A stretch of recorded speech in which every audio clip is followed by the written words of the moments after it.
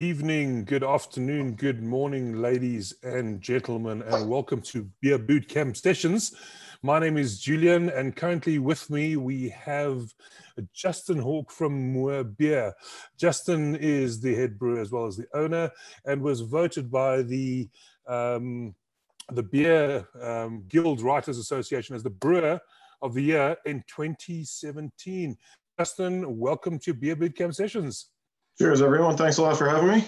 Hope everyone's got a beer. Yep, got a beer here, got ready to go. Cheers, everything's good. So first of all, welcome to the show. This is our seventh in a series that we've been running for the last 2-3 weeks whilst we've been under lockdown. And this is pretty much a thing around the world. Now, we obviously host a conference once a year with 6 or 7 international speakers. I know Wendy did invite you to come this year. You had a backup, it became a problem. But now we've got an even bigger problem. So tell us a little bit about Moor Beer and how you got involved and where you started. Great. So unfortunately, I've not been to South Africa before, and we haven't really exported much of any beer down there. So I'm not sure how familiar people are with us. I know we do get a lot of travelers over to visit us in England, and we do sell our beer in a lot of other countries in the world. I was really looking forward to going down in August, but as was mentioned, I had a back operation, so that kind of was going to kill it anyway for this year. And then we've got this whole mess that's going on around there. So I just want to give everyone a few minutes background into myself and also the brewery, so you know what we're kind of talking about. It'd be interesting to see just kind of a virtual show of hands later who might have heard of us or had our beer before. So basically, I started drinking beer when I was about 5 years old. My dad, he said to me, well, one of these days you're going to be drinking beer, so you may as well learn what good beer tastes like. And I was at my uncle's house, and it was a Polaner Dunkel, so dark lager. Obviously, I'm talking to brewers, so I'll try to keep it at a professional level. And I really liked the taste. I think something dark and a little bit malty and sweet was the right thing at the time to sort of get introduced to. And he used to really, this was kind of Los Angeles in the mid to late 70s. There wasn't a lot of beer available then that was considered craft. We had, of course, Fritz Maytag from Anchor. He had restarted Anchor, which is really the godfather of the craft beer movement, and someone I got a lot of time and respect for. So you can get Anchor, you could get Sierra. In fact, at the time, I don't even think you can get Sierra Nevada. I think I was too young for that. Sierra started about 79, 80. So I remember when Sierra started and my dad would go around the bottle shops and there was like little bits of yeast on the bottom of the bottle. And he's like, oh, I don't know what that is, if it's good for you or not. So we used to get a lot of imported beers, a lot of beers from Britain and Germany and Belgium, pretty much is what you could get. And every time he cracked something, he'd just give me a taste, and I really got a taste for it. He was coming over to the UK a lot for work, and when I was 13, they had to go over during my birthday time, and rather than leave me at home, they took me with them, which was great. So I got pissed for the first time in a pub at 13 on Samuel Smith's museum ale, which they don't make anymore, although Samuel Smith still exists as a brewery. They got some great pubs to go visit if you're ever in the UK, some really traditional ones. They have some very weird business practices, so might not be quite as keen on that side of it, but they're great pubs to go to. So that's how I kind of started drinking. And then I wound up going to university in West Point, which is the military academy. And that gave me a great sort of grounding in not only discipline, but also strict attention to detail. And obviously a lot of hard work and grafting, which are required in brewing. But the other thing that was really cool about that was one of my tech officers was a home brewer. And at one point we got to try his home brew, and that totally blew my mind, not only in the fact it was great, but actually you could make beer at home, which I thought was really, really cool, because prior to that, I thought beer had just sort of been descended from the heavens and just granted to humanity. I'm not religious at all, but I realized how it was made. And so that kind of got me an interest in it. I got stationed in Germany, and of course was living, drinking all the great German beer there, and driving over to Belgium and the Czech Republic and everywhere I could go to just basically research and drink and drink and drink, and try and stay fit as well. That really, being in Germany, gave me part of the philosophy of what Moor Beer is based on. So we've got a philosophy that comes from three great, what I would call brewing heritages, and make our beer kind of a bit unique in the market. So the first part was from Germany, and it's what the Germans call Naturtrüb, or sort of unfiltered beer with naturally hazy with yeast in it. And I didn't know that beer was supposed to be clear, supposed to be hazy, whatever. It was just the way it was.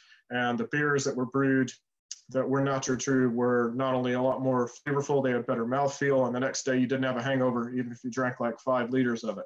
So that was great, and that really forms a core part of what we do. So all of our beer is completely unfiltered, unpasteurized, and we intentionally leave yeast in the beer because I think it adds to the character of the beer in very measured doses, I should also say. So we don't like soup. I'm actually not a real fan of the whole New England thing that's gone on. That to me is kind of taking it to an extreme, but within balance, I think yeast is a great part of the character of the beer. So that's one key part of it, and that came from being in Germany. And then when I left the Army, moved back to California for a couple of years and was living in San Francisco. This was in the mid-90s. So this was during the kind of the craft beer boom that was going on there, and everyone was starting to brew IPAs and really hoppy beers. So I got a taste for IPA, which I'm drinking our IPA hoppiness at the minute. So this is tasting very good. So it's, you can't see really on the camera, but it is hazy, so you can't see my finger very well through it. We have a measured amount of yeast that we've got in here. We can condition all of our beer, which is something I'll talk about in a second. We're the first to be recognized by the Campaign for Real Ale to do 100% can conditioning.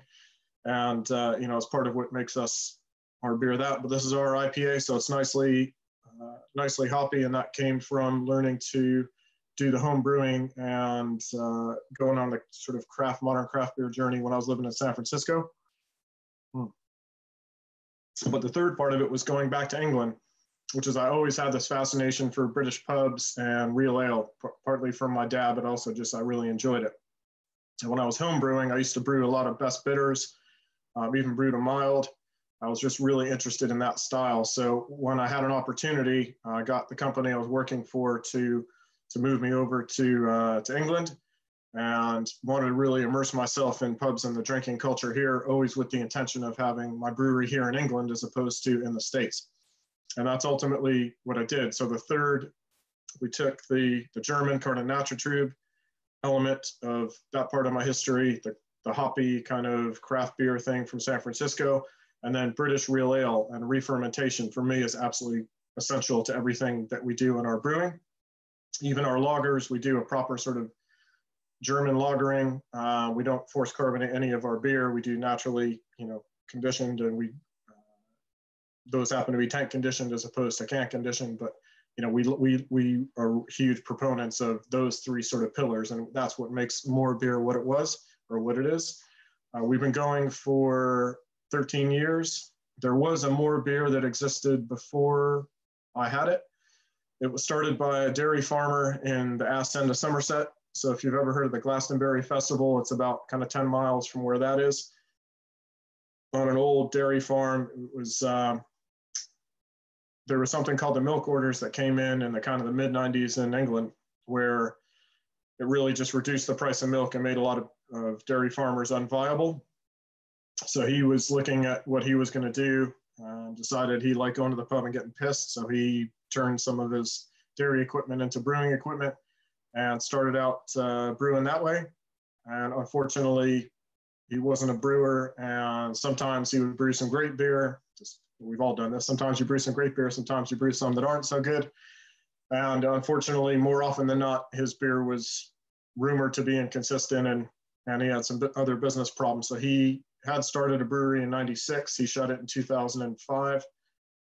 I heard about it. He was looking to either sell it or partner with someone. So basically, I quit my job and moved down to Somerset and restarted the brewery in the beginning of 2007 on old dairy equipment with 2 giant gas burners underneath a rectangular like dairy tank. So this was literally scaled up homebrew. It was 16 hectoliter brew length at the time, or 10 kind of UK barrel. So we had 2 fermentation vessels, literally did everything. It was basically kind of a lifestyle business, I would call it. I didn't initially start it to be a proper kind of brewing business. It was all about just really scaled up home brewing, and because I just wanted to be doing that. Ultimately, the brewery became a bit more famous for some of the beers we were doing. So back then, craft beer as a term didn't really exist. No one over here was brewing beers that were hazy and unfined. No one was brewing hoppy beers, and certainly no one was charging the prices we were charging for beer because we were costing it appropriately. So the first few years were very, very hard, but we did get a reputation and we earned a lot of awards. That kind of built things out, and then we kind of scaled up from there. We moved out of Somerset in 2014, I think it was, to the center of Bristol, which is the nearest town, or the nearest city to where Somerset is. It's a fantastic city with a great food and drink culture. It's really independent. It's just a great buzz to be there. So we moved, and we were in the middle. We were literally like working in a dairy farm. So we basically moved into the center of Bristol, moved the brewery up there, and have been expanding ever since. We don't brew on dairy equipment anymore, so we've got proper brewing equipment. Our brew length now is 20 UK barrel, or about 33 hectoliter. Our annual production last year was about 6,000 hectoliter. We've got capacity to do about twice that now. So we've got extra tank space that we were growing into very, very nicely. And we were going to be pretty much maxing it out this year. But of course, we've got this wonderful pandemic that's altering those plans. But we do everything in-house. So one thing, I'm a bit of a control freak, like I'm sure many of you are. We have everything from our in-house lab. So we do all of our own lab work. We do send stuff out to get independently checked, but we do all of our all of our growing up of our yeast. We have a yeast propagation facility and two yeast banks, or propagators that we do. We have our own canning line. So rather than get we got into canning probably at the kind of the bleeding. We're usually on the bleeding edge of things. So we got into it pretty early on. And instead of going with what I saw my peers were going with, were the kind of the more entry level North American lines that were popular at the time. I wasn't really happy with that approach because I saw the problems that they were having with them. So I went over to Germany and spec'd within as much as we could reasonably try and get a bit of funding for a nice high-end German canning line. So we don't have a Cronus that that does millions of cans an hour, but we got a fantastic system that's built by a company called Leibinger. It's a rotary filler, 9-head filler, does about 2,500 cans an hour at 330 mil. And we started out, like with everything else we do, I insisted that it was going to be naturally conditioned, which in a can is pretty risky proposition because cans are not necessarily as robust as casks or kegs or bottles. So we had to make sure that we're spot on with everything. To do that, we do attenuation limit tests on every single batch of beer to make sure that we know the beer is absolutely finished when we're going to get it ready for packaging. And then we get the cell counts down to what we want them to be for that style. So for brewing a wheat beer, of course, we'll have a higher cell count going into it. The lagers we bring down very, very low. Most of the beers that we brew are ales. We've got about 10 core beers in our portfolio, which is a very large core range to be keeping in stock and a logistical nightmare. But usually those we're packaging at around 500,000 cells. And we will then adjust we have no way of getting the cell count down other than time and gravity and temperature. So we don't use a centrifuge or anything like that. We don't do any filtration. We make sure that we've got enough viable yeast to do the re-fermentation that we want. And then we bring the sugar levels back up into the beer. basically by priming the tanks prior to packaging. And again, depending on the beer style, so we'll go a little bit lighter on some of the ales and maybe a little bit heavier on some of the wheat beers and things like that. What else was I going to tell you guys about? I think we have always been on the bleeding edge of things here in the UK, which has been a painful way to exist. And I know that as a kind of an emerging, especially in an environment that's so traditional. In South Africa, I know that the craft beer movement was further behind places like California and whatnot. So you've got a lot of great learnings that you can take and adapt really, really quickly from other countries and what they've done. And the market, you'll have a completely different set of market challenges to what I've got here and different barriers to entry. So here we've got a lot of tied houses. It's hard to find routes to market that aren't sewn up in some way by either a big player or a big pub company. We do sell from, if you look at our product mix, we sell about 40% in, well, now it's about 100% in small pack, but we were running about 30 to 40% in small pack, cans. And the rest was in draft beer, which was a mix of cask and keg. When we started out, we were only doing cask, so we were 100% cask ale brewery. There was a lot of demand for our beer, and at the time there weren't really keg lines in the UK, but we had a lot of international demand, which was pretty interesting. So we started out hand bottling to fulfill some of that, and we also started out doing kegs. And at the time, this whole key keg didn't exist.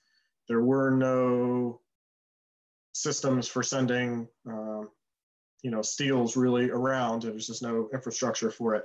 So I was approached years and years and years, it's probably like 11 years ago, by a company that was starting up. It was actually based out of Australia. It was called EcoKeg. And they were, as far as I'm aware, so one of the very early entrants to one-way kegs. They were really over-engineered. They're fantastic, robust things. Massive black, it looks exactly like a 50-liter keg. And that's what it was designed to do, is run down a kegging line. But they're basically massive black outer to block any UV coming in, but also to be incredibly robust. I mean, you could throw those things like 6 stories off a building and they'd be fine. And they would also handle pressures really well. And then on the inside, they basically had effectively like an egg with an oxygen scavenger in it. So they had an S-type spear in them, really super well engineered. But the problem we had at the time when we first started wanting to use them is we had no way of filling them. So we don't have a kegging line. Everything we were doing, we were a cask ale brewery. We were brewing out of dairy tanks, so there's no way of pressurizing a tank. There's no way of pushing anything. I didn't want to pump anything because I thought that was too rough on the beer. So I basically had to get special dispensation from them to actually open their kegs up. So we'd basically get them in, we'd degas them, we'd take the spear out, we'd fill them by hand, we'd re-ferment everything in them, and we'd send them around the world. And that works really, really well. We switched a few years ago from eco kegs to key kegs because the customer demand was just insane.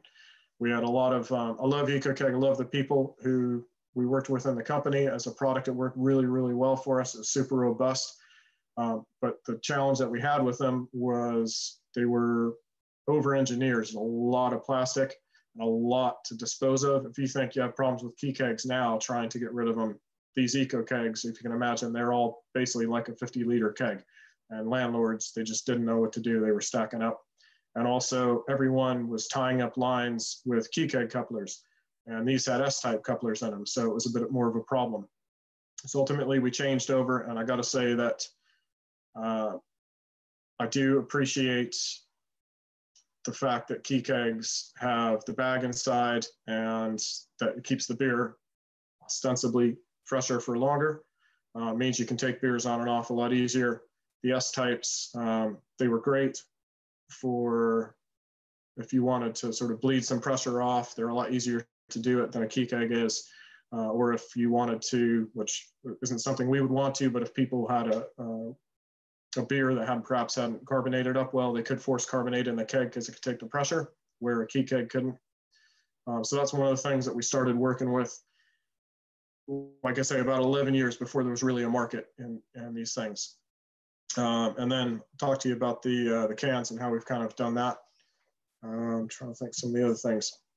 One thing that is really central to what we do, and I said we really have been on the bleeding edge of, is this whole concept of NaturTube, or in the UK, I created this stupid term that I wish I never did called unfined. So in the UK, the way it works with cask beer traditionally, yeah, the way it works with cask beer traditionally is that you would re-ferment it. Yeah, that's our "Don't Drink Fish" logo. We would you re-ferment in the cask, i.e., you leave enough yeast and sugar the way that you would with anything else. Cask beer, however, is carbonated to a much lower level than you would normally expect to see in kegs or in bottles or in cans. That created a problem for us because we carbonate and package everything at exactly the same time in exactly the same way. So if you're getting our best bitter, for example, or our IPA, if you have it on cask, if you have it in keg, if you have it in can, the beer is 1000% identical. So we package it exactly the same time. We just literally fill however many cans we need out of that batch, and then we move the hose and add a racking arm to it, and we fill kegs or we fill casks. And that has meant that our casks are at the higher end of carbonation for what, and make sometimes more difficult for traditional publicans to cellar than a lot of our peers are. So if you go to a lot of the kind of the regional brewers who are great friends of mine, and I have a lot of respect for their beer, but their beer will be carbonated to a much lower level and a lot easier to handle in the cellar. And the other thing that is traditional with cask ale is they would use finings.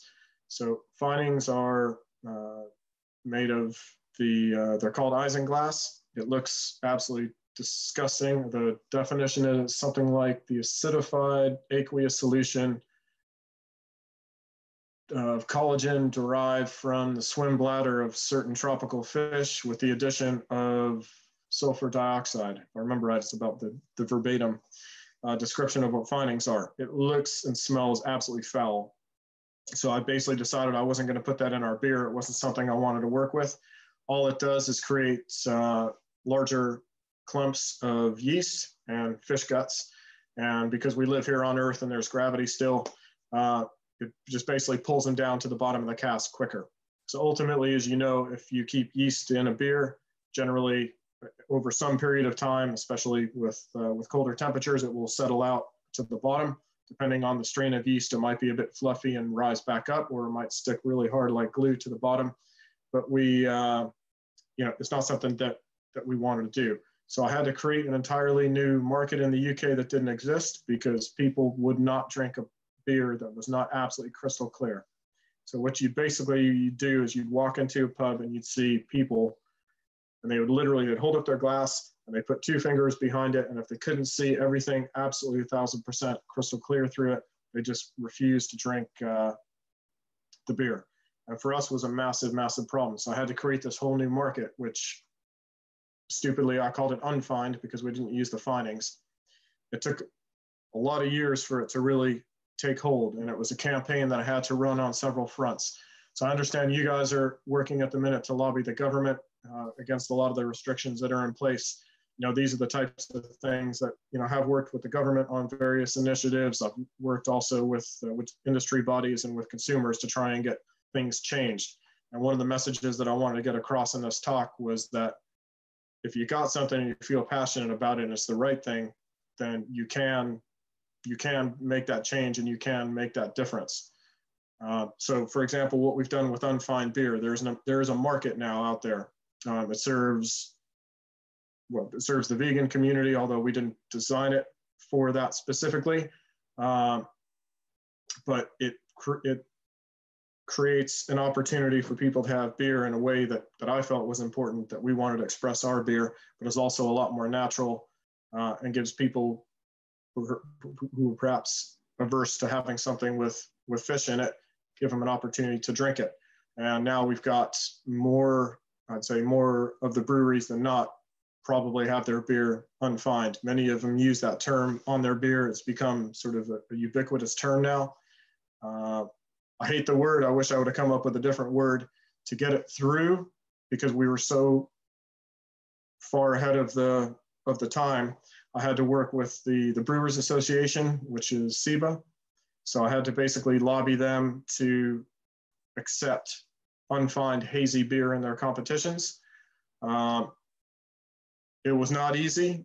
You had someone who was young at the time with an American accent, charging a lot of money for beer, brewing with American hops that the traditional brewers were very much opposed to, and trying to sell them hazy, expensive beer. And they just did not want to have it. But I basically created a campaign. I had a co-sponsor who worked with me, Eddie Gadd from Ramsgate Brewery, fantastic brewer. He finds his beer. He's an amazing brewer, but he really believed in what I was saying, that I should have the right to express the beer in that way. So he worked with me to get these things pushed through the Brewers Association. It was a real challenge. We did get laughed at a lot, but eventually it took hold. And now actually all the beers that are winning, or most of the beers that are winning the awards and gaining the market traction, are the hazy beers, the beers that are unfined. And as a consumer movement, again, it's given the vegan community and those who don't want to have fish products in their beer an opportunity to have stuff like that. So I think that's a great success story, something I'm really proud of. I wish I'd have used a different name. We call it live beer now. And we say our beer is all naturally conditioned or live beer. We'll still use the word unfined and occasionally, but we got that cool logo that Julian was holding up a second ago that a fan of ours put together for us. So that was really cool. So you can really make a difference on some of these things. Keg conditioning was another thing that we did. People would just not accept, yeast in there. We're like, okay, well, we are re-fermenting. This is real ale. This is exactly what you're having in a cask, but this is just in a keg. It's just a different format. So it's just a different dispense mechanism. And in the UK, where there was a real hatred between the cask drinking community and those who drank sort of keg fizzy lager, one would not communicate with the other. So I had to I wanted to sell beer to both of them because I enjoyed, proper lager and I enjoyed real ale. So it was a real challenge to get the two working. I'm a camera member, so the campaign for real ale, just personally, we win a lot of awards and get a lot of recognition from them, but equally, a lot of them are a little bit biased against the fact that we do have unfined beer and that we do charge the prices that you need to charge if you're using a lot of American hops and things like that. So that's also been a challenge, but we've done really well with that. We've gone different routes to market. So the export market was where we went first with it, because there was really no place to sell keg beer here in the UK, years and years ago. But we did persevere and we fought and we won that. The same thing with can conditioning. So if you look at if you get any of our cans, they will have live yeast still in them. You can culture it up and you can brew with it if you want to. But it took me over a year, nearly a year and a half, to get CAMRA to accept that our beer was can conditioned and could therefore be classed as real ale. It was absolutely ridiculous. Yeah, speaking about CAMRA, I've just got a question from one of the viewers at the moment. How active is CAMRA at the moment? Is it still very active? CAMRA is active. It had they had a massive sort of review of what they were all about a year or so ago, and it was kind of inconclusive. So what you have at the minute, and I love CAMRA. I volunteered a lot, worked in a lot of festivals prior to having the brewery. Like I say, I'm a CAMRA member, and I do love going to traditional real ale pubs. So I got a lot of sympathy for it. But as an organization, it doesn't do itself a lot of favors a lot of times because it is so blinkered and biased and to being very religious about real ale and what that means. But it's not relevant to the modern world per se, and they're completely unwilling. Some people within the organization are completely unwilling to open up or consider any changes. At the same time, you've got a lot of younger people, a lot more open-minded people, people who've traveled a lot, who want it to be more about good beer than about a dispense method. So there's a lot of soul searching going on with Camera, and I've still got a lot of time for the organization. They're still the largest consumer group that exists, but yeah, they need to kind of get into the 21st century a bit more, which to be fair, they are trying to do, but there's still some factions within it that are making the change slower. Very, very cool. Now tell me, what's the word I'm looking for? Thank you. Just another beer. First of all, the background that I see here, this is obviously your vaults. Are you still doing barrel-aged beer? Was the one question. The other one is your Lambic Zune shirt. Did you actually go to Milan? Did you make any Lambic style beers? And then another one quickly, is it a hectic process to get the real ale label, or is it kind of like straight forward on that as well? Okay, so 3 questions. So first question is about the vaults, which I completely forgot to mention. So I always do things because I'm passionate about it. In the end, I know somehow it'll come good. I'm not stupid, and I do put business plans together, but we are very much a product-driven company. And as a result, we have intentionally grown a lot slower and more organically than a lot of our peers. We have absolutely no investment or funding or anything like that. It's literally, we're self-built, and every time we make any profit, we just reinvest and grow. So that's how we've always built the company. It's meant we've grown a lot slower, but we've done it ethically, and we've done it in our way. And it means when we're in a crisis like this right now, we're in a much better position to be able to call the shots and to survive it. So one of the things that I did is we were having a real hard time accessing the London market because it was just too far to deliver from Bristol to London. It's kind of like a 2-hour drive to the outskirts of London, but then you're talking about hours of driving in like gridlock. So, and the distributors that service the London market, to some extent, were either not that interested in us, or they're just too disparate to really get any penetration, but we did have demand there. So we thought what we would do is we would put a satellite hub in London for distribution. And then off the back of that, we thought, okay, well, if we're doing that, we may as well run it as a tap room, like, a few hours a week or something. And it just so happens we found a great place on the Bermondsey Beer Mile, which is a fantastic place. I recommend that everyone goes to visit. So it's longer than a mile now, but I can't even tell you how many breweries are down there. I think it's got to be probably like 30 breweries in London. Just exists, and you can like literally walk from one to the next. So we happened to find this amazing arch that was available, and we use it for 3 purposes. One is as a distribution hub for servicing London, one for the tap room, which we call the vault, and we call it the vault because the third thing is about barrel aging. So I started barrel aging back in 2009, again, long before it was trendy and popular. We had probably our most famous beer is a beer called Old Freddie Walker. It's a strong, dark old ale. It's amazing. It wins loads and loads of awards. It's been champion winner beer of Britain a couple of times. It basically tastes like liquid fruitcake or liquid Christmas pudding. That's something that we eat here in England. It's really good. And what you do when you're eating Christmas pudding is you put brandy butter on top of it. When we were still back in Somerset, we had a cider brandy distillery that was located just 4 miles away. So I had this great idea one day. I said, I'm going to barrel age some of our Old Freddie Walker because I want to get the brandy flavors to mix with the fruitcake flavors. And this is back in 2009. And so I went down to the distillery, and the guy who owns it, also named Julian, he's very, very eccentric, and he didn't know me from Adam. And I walked up there. I'm like, hey, I've got Moor Beer. We're just down the road. We've got this great beer. We think it'll work well in your barrels. Can I get a couple of barrels from you? And he said, absolutely not. No barrels. He said, grain and fruit should never mix. And he basically just turned around and walked away from me. So I was scratching my head because that's not the response that I was expecting.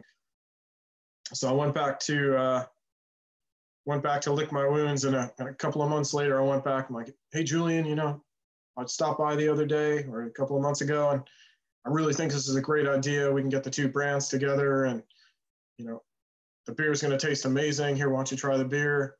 And I didn't realize he'd been robbed that day, but he basically just like launched this tirade of abuse at me, including starting the Vietnam War, which I don't know how that was relevant to anything. He didn't even know I went to West Point. So I was like, that was a little strange. And as I was walking away, he said, okay, we just been robbed. So, just go away. You came at a bad time. So the third time I went there, he said, okay, just stop coming. 2 barrels, you can have 2 barrels. That's fine. So we did it. And that beer is called Fusion. We still make it. It's a fantastic beer. It got the marriage of flavors that we were looking for. And we started this barrel aging experiment, which was just like a kind of a once a year thing. But we had no space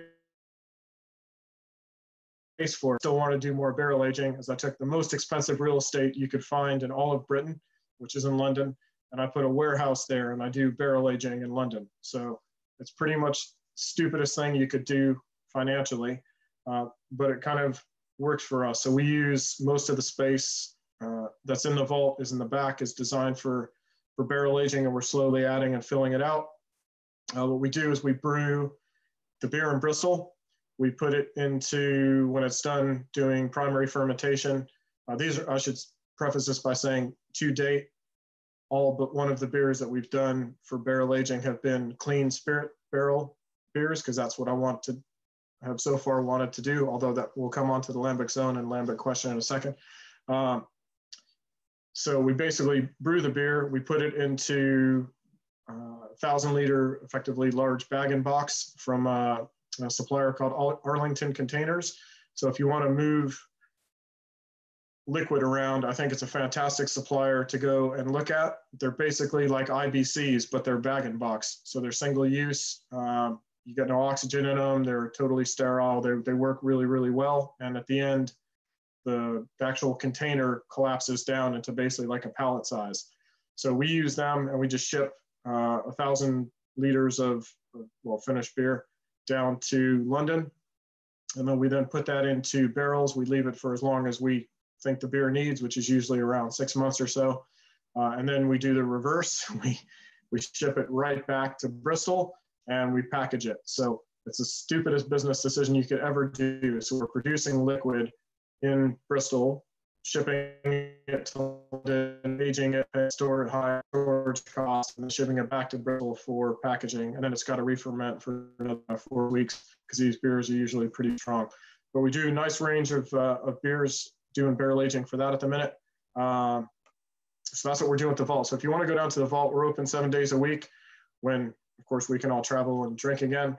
And you can go down there. We do have a focus on cask beers. You can see, go to the bar, that's what it'll look like, because, of course, we love cask. So we usually have about half a dozen casks on. We've got 12 keg taps of our own beers on there. And then we also have sour beers that several sour beer taps that we run. So going back to the next question about sour beer production and lambic zone and whatnot. So one of my passions in traveling, I mentioned I used to go to Belgium a lot when I lived in Germany back in the 80s. No one wanted lambic back then. I like sour beer. I would drive over there. I would buy lots of sour. A lot of the sour beer that I had would be worth a bloody fortune now, but I was paying these are Belgian francs back then. I forgot how many, but the equivalent of probably €2 a bottle for a 750 bottle of beer that must sell for thousands now. And I would just drink them. And that's what beer is designed to drink, right? This is not about creating a false economy, rare things. That's not, and the lambic produces that. So don't do that. Drink beer, enjoy it, share it with your friends. And that's what I used to do with some very, what are now considered very rare and trendy things. I've always had a passion for it. And consequently, a lot of the traveling and work that I do, I became really good friends with a lot of lambic producers. For example, Jean at Cantillon, really good friends. And we do a lot to try and support sour beer. It's a little bit mixed together about the lambic zone and lambic production backstory, but For those who don't know, Lambic Zone is a phenomenal bar that's in Milan. It's owned and run by Nino. There's a few partners in it. So it's basically Nino. If you go in there, you'll see Nino and Sarah, who's his partner, and the two of them run it along with a great team. One of the other co-owners of the bar is someone who's basically my brother. His name is Alessandro Belle, and he's from Arrogant Pub, or you might know him from Arrogant Sour Festival if you've ever traveled to that. I love him so much that I've actually got it tattooed inside my arm. And we've done some amazing things in life together. So yeah, I've been to Lambic Zone more than once. And one of the things that Ale does, and Nino and Sarah and the rest of the Sour family, is they run something called the Arrogant Sour Festival. It's basically in a city called Reggio Emilia. It would be run that last weekend in May, first weekend in June every year. It's the best festival in the world. It's in an old convent, and basically you just have 100 taps of sour beer constantly rotating, and bottles and workshops and producers and amazing people and weather, and a real focus on local fantastic food and artisanal products. It's the best weekend you can kind of like ever spend in your life. So unfortunately, it's not happening this year. We have taken a satellite. Last year, we did a kind of satellite edition in Bristol, which was a real honor to be able to do, and to bring all these great beers out to the UK. And then they were going to do a China edition in Shanghai this year as well. Although I suspect, like all other things, that's probably unfortunately put on hold at the minute. So yes, I've got a huge passion for Lambic and sour beer. If you want to go to the amazing places in the world, go to Milan, go to Lambic Zone, go to Arrogant Pub in Reggio Emilia. The Italian sour beer producers are absolutely amongst some of the best in the world right now. There's names I could put out there. I mean, Riccardo Montegiocco, he's one of the oldest one. He's not only a wonderful person, but he makes amazing sour beer and amazing salami, and also forages for truffles and things like that. He's an awesome guy. One of the younger ones that's getting a lot of attention, rightfully so right now, is one called Cadelbrado, which is outside of Bologna. They're phenomenal. You got Opperbacco is a small one that they're making some amazing sour beers. Birrificio Italiano is one of the oldest microbreweries in Italy, best known for their beer called Tipo Pills, but they have a side project called Clan Barrica, which is all about wild and sour beers. And if you think about the access to fantastic wine barrels that they have there, it makes sense with their passion for food and balancing out acidity with salt and fat. It makes sense as to why they're becoming so good at those types of things. So also, of course, one of my favorites is Lover Beer. Also one of the oldest sour beer producers in Italy. Walter he's just an amazing guy. So I've done a collaboration with Walter. We made a sour beer called Sambiki, which was a three-way collaboration between Walter Lover. We brewed it in Lover Beer, myself and Mike Murphy. Mike's obviously from Lervig up in Norway, a fellow American expat and a great guy and great brewer. So that's the first sour beer I've done that's been kind of commercially produced, as it were. I have done when it was Jean Vanois' 50th birthday. I went out to brew with him a few years ago, and we made a historical lambic, which is, he said he wanted to age it for 4 years or so. So that's not going to be out for a while. It won't have any more name on it or whatever, but we did the brew day together, which was a fantastic time to spend together. And we will be doing our own sour program in the vault when we can all get back to some level of normality, but they will all be traditional sour beers. They will all be done with time. We won't be doing Berliner Weiss or Goza. I know they're super trendy and popular. We can make a lot of money doing them right now, but they're not what I personally enjoy. So we won't go down that route, but we will have some sour beer coming. Have you, it says here you've obviously been to Catalonia. Have you thought about doing some, what they call collabs with the guys in Spain as well at the same time? Yeah, so it's another, there's several regions that I really love going to in the world. Italy, prior to the lockdown and my back surgery, pretty much would go to Italy nearly every month. I've done collabs with a lot of Italian brewers, and they're basically like family. Even though I don't speak Italian, but it's all right. It's my partner. She's learning. She can speak. Yes, but we speak beer. We speak the language of beer. I beer. remember when I was in Bratislava the one time as well. It's like I couldn't speak Slovak and he couldn't speak English, but we spoke beer. So I think that's the language that we speak when you get together. But continue about Spain. Yeah, Spain, and I totally agree with that. We somehow managed to communicate over food and drink, and punk rock. But Catalonia is another amazing place. So I like going to Spain as a whole and the three different countries, but I've got a real strong affinity both for the Catalans and the Basque people because of the experiences that I've had there, and had a great opportunity to work not only with some of the brewers in the country, but also some of the musicians, and some of the greatest experiences that I've had have been collaborating with some of the Spanish people, and the Catalonian beer scene is unbelievable. Going back to sour beers again, you've got Aguillon, who is this incredibly small producer, but Carlos, he's an amazing guy. Also, he doesn't speak a word of English, but somehow we managed to communicate great. He makes some unbelievable sour beers and also some great real ales. Worked a lot with a brewery called Ganeo. They do just great modern beers. They were one of the finest and earlier Spanish micros that were there. I've done collabs. I'm trying to think who else we worked with in Spain. Domus, which is in Toledo, outside of Madrid, a beautiful city and wonderful, wonderful people there. We've done collabs at his brewery and also at mine, which was a three-way collab with Fuller's. That was a lot of fun. Who else have I brewed with out in Spain? Yeah, there's one or two others. It's escaping me at the minute. But yeah, I would encourage, it's a great place to go visit. You can have one of the best beer cities in the world is Barcelona. If you're going to go somewhere, the beer bars there are phenomenal. The food there is great.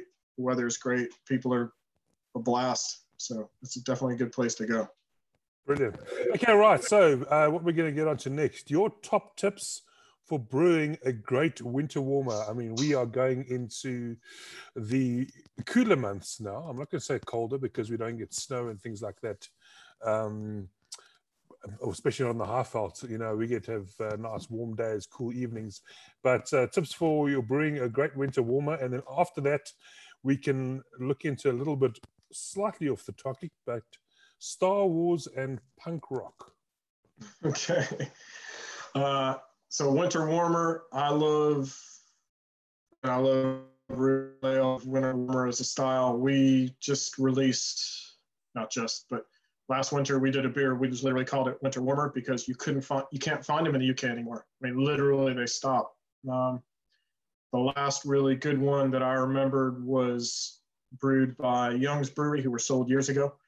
They used to make a lovely one. So I wanted something along those lines. So top tips for doing that, you have to have, in my opinion, at least a nice estery yeast. So go for, I'm trying to remember which, we use White Labs generally as our yeast supplier now. We do a little bit with Lallemand, but and then grow stuff up from there. But look at some of the White Lab strains and find ones that are not very attenuative and high in ester production. And I think that basically you want to have more body in that beer. You don't want it to dry out too much. So definitely not a style for like Cal Ale or anything. And then obviously what you want to do is you want to build some color into it and some warmth and some body and some sweetness. So lean to probably a greater extent than that you might be used to, on some crystal malts. Depends how complex you want to make it. Of course, you can get lots of different colors of crystal these days. So I like to layer things in so that you get a really broad mouthfeel. Or you can, if you just have access to one type of crystal, that's okay as well. You can kind of go with that, but do it to taste. One thing you can overdo crystal, so try and get the balance right on that. But the yeast is a critical component. And on your water treatment side as well, remember, this is not a beer that's accentuating hops. So if you're doing any Burtonizing of the water, you might not need to do quite as much of it, because you want a bit of a fuller body. You want a bit more chloride as opposed to the sulfate. So just a quick one as well. What yeasts do you use? You said you got a yeast propagator. First of all, what yeast do you use?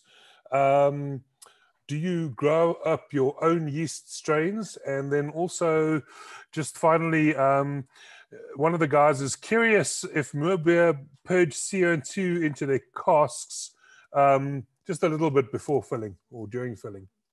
Okay, so yeast, like I was saying, for our main, if I was to look at our house yeast is basically 001. So we'll use that, White Labs 001 Cal Ale yeast. We'll use that for the majority of the beers that we brew, because our beers tend to be a little bit more kind of California inspired in their dryness and their cleanness. We're really blessed in Britain with having what I would consider the best and richest malt available to brew with. British malt is just absolutely phenomenal, because a great base to build a beer on. That's another thing that makes us different, I think. And a lot of the modern breweries are focusing so much on the hops, and we use a lot of hops, so don't get me wrong. But I think if you were just going to drink hop juice, then that to me gets kind of a bit boring. So to me, beer has 4 main ingredients. I mean, you can flavor it with different things, but we do a different liquor treatment we don't have an RO system, by the way. The water in Bristol is pretty shit, so we have to be careful. And we do a lot of liquor treatment with various salts, but or acid malt if we need to for the lagers. But you gotta have the right water profile. So like I was saying, for the winter warmer, I mentioned water. You got to get the chloride levels right on that to boost the sweetness and the mouthfeel. That's important. For me, malt is important. There has to be a base ultimately to build on, and then hops are the spice and the seasoning, and I like my food highly flavored, so we use a lot of hops for that. And then the yeast's got to be there, so we use 001 as our main yeast, so that way we can get the full flavor that we want out of the malt and the hops. We want the yeast to take the backseat for that. We do wheat beers, where we'll of course use more sort of German inspired yeast for that. If we're looking for something like the winter warmer, or for our old ale, we'll use British, more ester producing yeast for that, lower attenuative. We've done saisons. We do for lagers, we use proper lager yeast, the same one that everyone uses. The nice thing about being able to grow our own yeast up is that we can access, literally we can get like a homebrew vial and just grow it up to commercial capacity if we want to. That's basically how we do it. So that was the yeast question. I forgot the other question. Well, we just slightly off. Oh, the casks, CO2. Curious if maybe a purge CO2 into their casks when filling.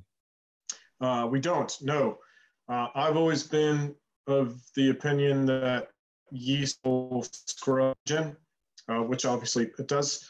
Interestingly, with our cans, we noticed that there's categorically no way to deny that can is a better package for liquid than a bottle is. So it doesn't let in any light and it doesn't let in any air. So where bottle caps do have some oxygen transfer, and of course there's light strike that can happen in the beer, even in brown bottles. So originally when we had our bottling line, we were going to do bottles and cans side by side. And as soon as I tasted the first can off the line, I said, no way. And we just stopped bottling, and that was it. So if you have to invest in technology and also where the market is going, I would say cans, 1,000%. One thing that is true is they have a larger aperture, and they are, when you are filling them, there could be potential for oxidation. And even if you have yeast in there, we did notice some color difference between our keg beer and our can beer initially. so we made some additional CO2 injections along the canning line to try and purge that out more. But we don't do that with our cask beer, which is, I've never really thought of it that way before. Yeah, I mean, I've never heard of anyone CO2 purging a cask. Now that you mention it, for something like an IPA, it might not be a bad idea. It depends what you're trying to do. But when you look at cask beer and the way that it's dispensed, and typically the styles of beer that you would want to drink in cask, because let's be honest, not all styles are good in cask, like wheat beer. No one wants a cellar temperature, low carbonated wheat beer. It would just be cloying and heavy and insipid, and unpleasant.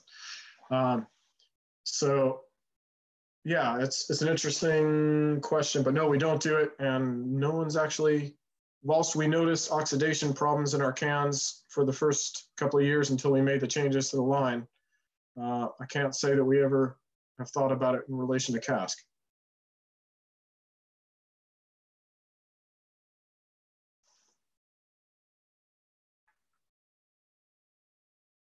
I think I lost you, Julian.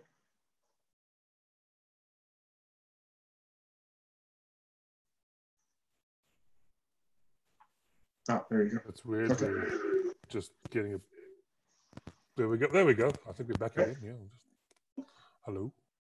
That's weird. Yes. Anyway, so yeah, cans are. I mean, we moved from nothing. Well, we moved from bottles. We stopped bottling completely about 2 years ago, and then we just recently also invested in a canning line. And the first thing that it does is it purges CO2 to get all the oxygen out, obviously. So the DO is obviously way low on the lines and things like that. But let's get on to the topic of Star Wars and punk rock before we close out on the session. No problem. Yeah, so as I said, this brewery was basically just a lifestyle passion of mine initially, and then as we've grown as a company, we have over 20 full-time employees, and then some part-time people who help out on the tap now and again.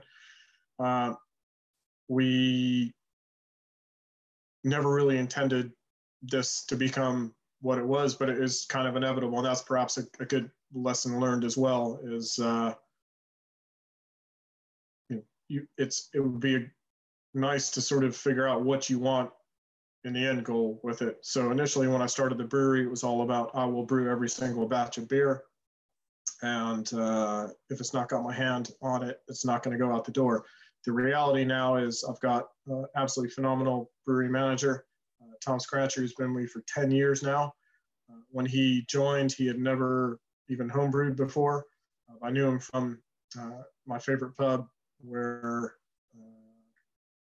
his brother is now my retail manager. So we've got a great family relationship there, and he does a great job. He basically runs the brewery every day. So I have not physically, I don't physically brew the beer anymore, but we do every single recipe together. Any troubleshooting, any strategy, any new equipment we want to put in, that's kind of like a head brewer's role in a bigger growing brewery. So I would say for those of you who are out there, think about where you're going and what you want to do, because ultimately you will probably, if you're successful, you'll probably grow to the point where you're going to wind up sitting on email and talking to banks and going out and doing the businessy stuff more than the brewing stuff. That's a reality. But to bring the fun back into it, the other passions that I've got are basically punk rock and Star Wars. So we incorporate those really as much as we can into the beer, just because we just do what I want. So whenever there's a new Star Wars film, we always bring out new beer for it. The last one we did was for episode 9. So we brewed a 9% red IPA called Jet IPA. We've done lots of other Star Wars related beers. And in fact, next Monday, we're going to be doing a tasting for Star Wars Day for May the 4th. It's just it's a creative outlet for me. It's something that I get to do, and it's a lot of fun. And from the punk rock side, I can get a lot more involved, because Lucasfilm doesn't want to know about beer, and certainly any royalty rights would not be anything we could afford. But punk rock is very DIY, so that's another thing that's grown up in the scene with that. So I've been able to work with some of my favorite bands, been able to go out and raise money through a charity called Hardcore Hits Cancer, which is fantastic. So we brew a beer called PMA. For those who don't know, PMA stands for Positive Mental Attitude. It's originally inspired from a book, but from a great Bad Brains song called Attitude. And I was in